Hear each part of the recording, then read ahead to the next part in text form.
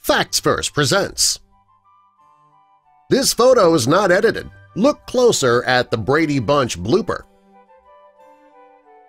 The Brady Bunch was on the air from 1969 until 1974, but it remained on television in the form of reruns for decades, even today.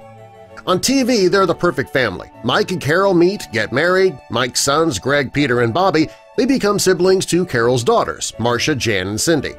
They all live in a house together with their housekeeper Alice and their dog Tiger, don't want to forget about him, and they were a true American family. When the show ended, many of the secrets that they kept under wraps began to come out. Here are some of the Brady Bunch's biggest secrets you might not know about. Before we get into our video, jump down to the comments and let us know if you were a fan of the Brady Bunch. If so, who's your favorite character? Me personally, I think it's gotta be Sam the Butcher. That guy just has a heart of gold. And come on, free meat. Who can beat that? Also be sure to subscribe and click the notification bell so you don't miss our future videos. Casting the children. The show's creator and producer, Sherwood Schwartz, wanted to cast children that looked so much alike the audience would really believe that they were related. He tested over 464 boys and girls until he found the perfect children for the show. It was not easy, but he did find children that really did look like they were related. It's all in the name. Carol and Mike were obviously married before to have children of their own, and during the show it's revealed that Carol's maiden name is Tyler. Just before she and Mike got married, her name was Carol Martin, so that's a sneaky ploy by the writers to let viewers know that Carol was divorced, not widowed. Her maiden name, Tyler, was her last name until she married her first husband. Then her name was Carol Martin. After marrying Mike, she became Carol Brady. This theory is debatable based on the next secret I'm about to share. The D word. In the days when the Brady Bunch was filmed, divorce was taboo. It was not nearly as common as it is today, and the network didn't approve of the idea that Carol was a divorcee. So to make them happy, they made her a widow, similar to Mike, whose wife passed away. The writers and producers wanted to get back at the network for stifling their creative genius, so they never mentioned Carol's late husband throughout the entire series. Widowed parents. During the late 60s and early 70s, television shows that featured widowed parents became a trend. In the case of the Brady Bunch, critics accused the creator and the writers of taking this controversial concept too far. They found it to be really sad that the parents of two families died, leaving 6 children all alone. In the show's defense, though, the network wouldn't allow either spouse to be divorced, and having children out of wedlock was not acceptable back then either, so making Carol and Mike a widow and widower, well, that was really their only option. Protecting the children. Robert Reed, who played Mike Brady, was known for causing problems on the set quite often. He'd fight with creator-producer Sherwood Schwartz and the writers. Reed was supposed to appear on the series finale, but after he argued with Schwartz about a scene that seemed ridiculous, he was written out of the final episode. He allowed Reed to remain on the set, however. He says that he didn't have him thrown off the set because he didn't want to do that in front of the children. Greatest TV dad of all time. Despite Robert Reed's frequent arguments with Sherwood Schwartz, when it came time to play the loving and devoted father, he did it exceptionally well. His talent as an actor helped Mike Brady come alive. In fact, in 2004, TV Guide created a list of the greatest TV dads of all time, and Mike Brady was one of them. Royal training. Robert Reed was known to be a bit of a diva on set. He also had a reputation of being difficult to work with, and that could be due to his training. Robert Reed was a classically trained actor, and he graduated from the Royal Academy of Dramatic Arts in London. Before landing the role of Mike Brady on The Brady Bunch, Robert had starred in the critically acclaimed legal series The Defenders. His classical training might have caused him to be a bit snobby, though, when it came to his scenes and his role. Florence Henderson's upbringing.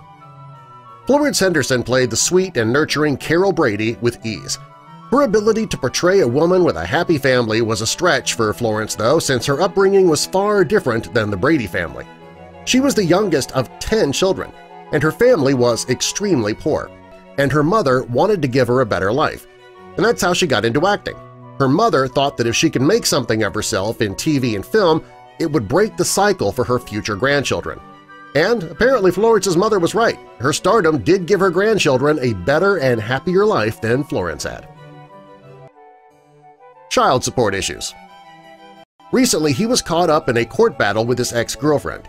He owed her child support after being ordered to pay $12,000 per month. Since he wasn't making the payments, she dragged him into court. There's no word on how the case turned out, but you can only hope that he has some Brady Bunch money stashed away somewhere. Florence's depression. On the show, Carol Brady was a happy wife and mother with a really positive attitude. In real life, though, things were very much different. During the show, she experienced severe bouts of depression. She also admitted to dealing with a dry marriage, which might be one of the reasons why she was so depressed. In 1984, she decided to file for divorce, and that was the beginning of her coming out of her depression. Later, she became a well-known relationship therapist. She was able to use her own lousy marriage to help others make their marriages better. Marcia versus Jan. When sisters are close in age, there is often some drama, jealousy, and sibling rivalry. This is especially true if one sister is prettier, smarter, or more popular. There was an episode of The Brady Bunch where Jan felt inferior to her sister because of her good looks, and the episode spilled into reality. Maureen McCormick was known as the pretty one, and Eve Plum was the not-so-pretty one. According to Susan Olsen, who played Cindy Brady, the on-screen sibling rivalry between those two started on-screen, and it caused some serious tension between the two actresses off-screen. Five-finger discount. While Maureen McCormick was filming The Brady Bunch, she was making some pretty good money, and she could buy herself anything she wanted. Despite that, though, she would often shoplift. She says she didn't do it because she wanted things, she did it because she enjoyed the rush. The last time she went on a shoplifting spree, she was with her friend Susan Cowsill. Susan got caught, and Maureen hid in the car, letting Susan take the rap for the entire thing. Maureen says that it was the last time that she stole anything. Greg Hart's Mrs. Brady. Barry Williams, the actor who plays Greg Brady, had a massive crush on Florence Henderson, who was playing his mother on the show. Florence says that while it was flattering, she would never have done anything with her on-screen son. First of all, yes, she was married, and it wasn't a happy marriage, but she took her vows seriously. Even if she weren't married, though, she would never have done anything. She says that she refused his advances for the sake of the show. No kissing allowed. On The Brady Bunch, Greg Brady had plenty of girlfriends. Each episode it was a different girl. Despite having a different girlfriend every week, Greg never got any lip action. Throughout the entire series, Greg Brady never got to kiss even a single girl. The only one of the Brady boys who did get an on-screen kiss was Bobby Brady.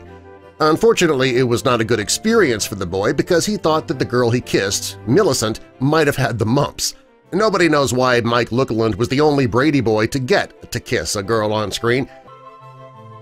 Sharing a bed. Years ago, showing a couple sharing a bed on TV was taboo. It was why many of the old TV shows had single beds for the couples. Many people think that the Bradys were the first couple to share a single bed, but that's not true. They were one of the first, but the actual first couple to share a bed was Mary Kay and Johnny Stearns in the 40s sitcom Mary Kay and Johnny. Not an instant hit.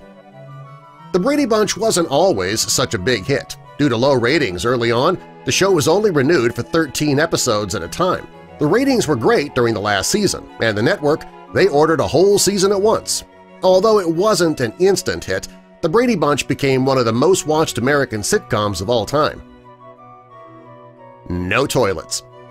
Many scenes were shot in the Brady bathroom, and if you look closely, you'll never see a toilet in there. It was sort of an ongoing joke that the Bradys were so clean and wholesome they didn't need a toilet. Well, the real reason there was no toilet is that the network wouldn't allow it. They claimed that including a toilet in the bathroom set violated regulations. This photo's not edited. Look closely at that Brady Bunch blooper. No toilet. Cousin Oliver.